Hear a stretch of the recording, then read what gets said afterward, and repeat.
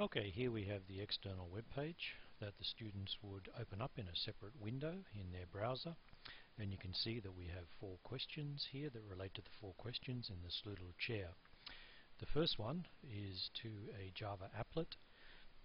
A Java applet is just a small application for a specific purpose. In this case, this happens to be a chemistry example, so it's trying to show the spectra that would apply for the different elements. What students can do, of course, here is an interactive exercise. They can either look at the absorption or emission spectrum.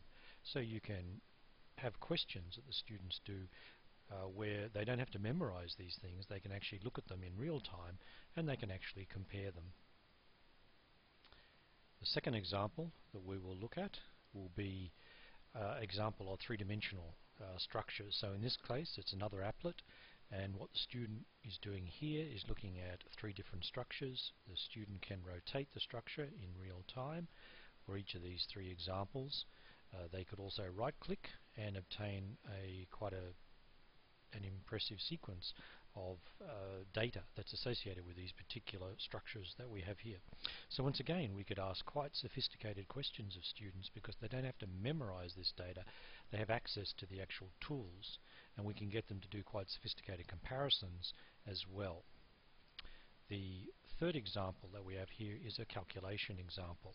In this case, the student would be able to draw a chemical structure in real time. I'm just doing an arbitrary one here. They can also show 3-dimensional structures here, so I'm changing the orientation of the particular groups that I have here.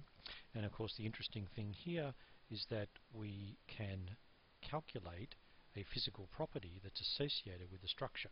So you can see the button down here says calculate log p and formula, and you notice that we now have a log p value here. So once again, we can ask more sophisticated questions of students in this sort of environment where we're not relying on memory, we're actually relying on them using real-time data.